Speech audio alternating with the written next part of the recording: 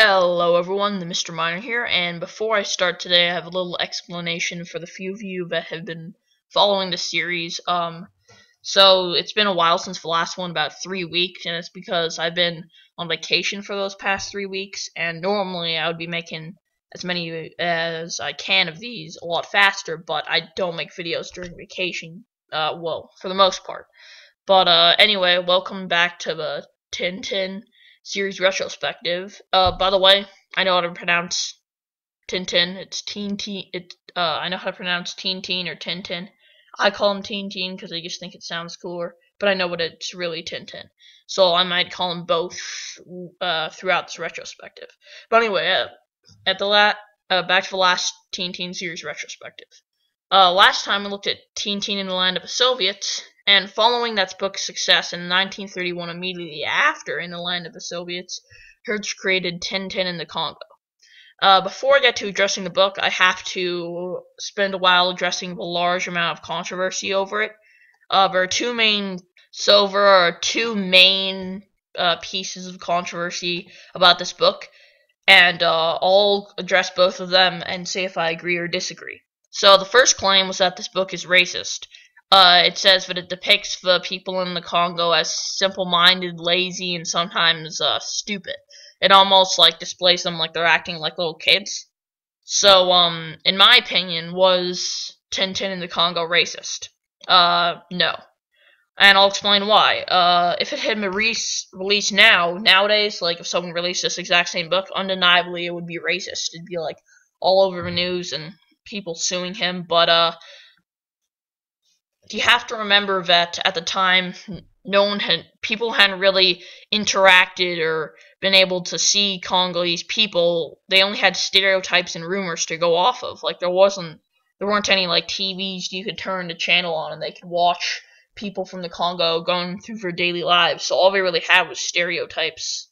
So Hirsch was just writing down that stereotype and expressing it in his book. So, but if the same book had been published now, that would have been racist. Another interesting thing to note about this is that there was a parody of Tintin in the Congo was made, which was making fun of it being, quote-unquote racist. It was called Papa in Africa.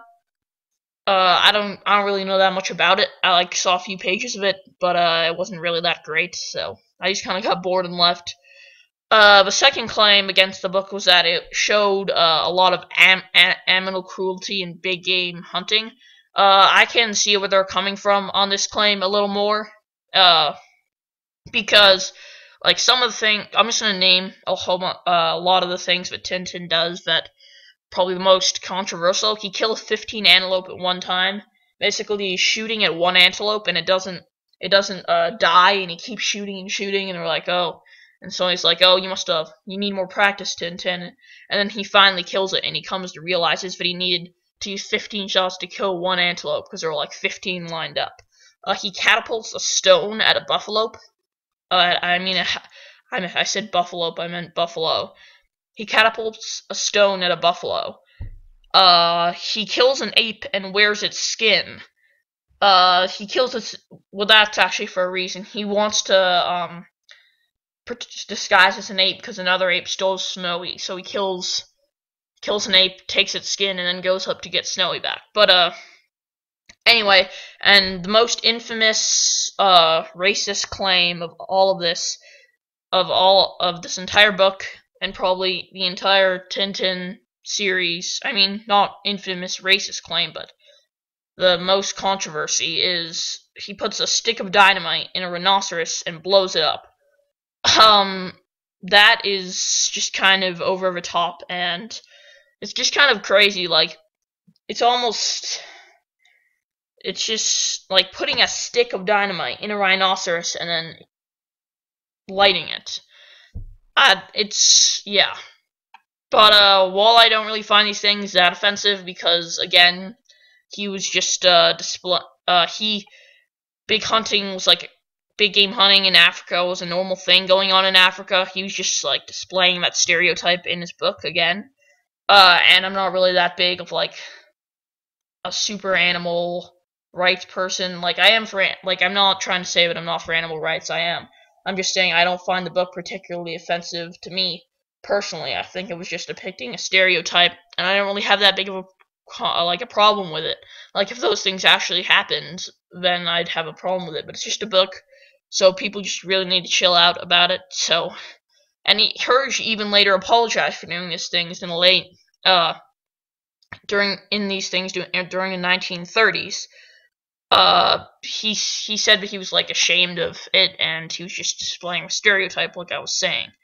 Well, now when I'm done with that, I'm gonna get on to the actual how I liked the book.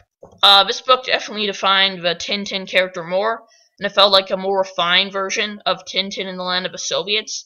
It did have its flaws, but I had a lot of fun watching Tintin battle criminals and explore the Congo. Its best points are that Tintin in the Land of the Soviet, like Tintin in the Land of the Soviets, Snowy gets a lot more time in the book, and we get to see him talk and explore more often. And also in Tintin in the Land of the Soviets, it was more Snowy doing things with Tintin, and this one he has like his own little scenes. So I don't know. I thought that was pretty cool. Again, I think that's its best point, like it was in Tintin in the Land of the Soviets. This book was also converted into color in the Land of the Soviets, so it's not really like a defining thing, because back then they were both in black and white. But looking at them now, it's definitely more appealing to look at Tintin in the Congo.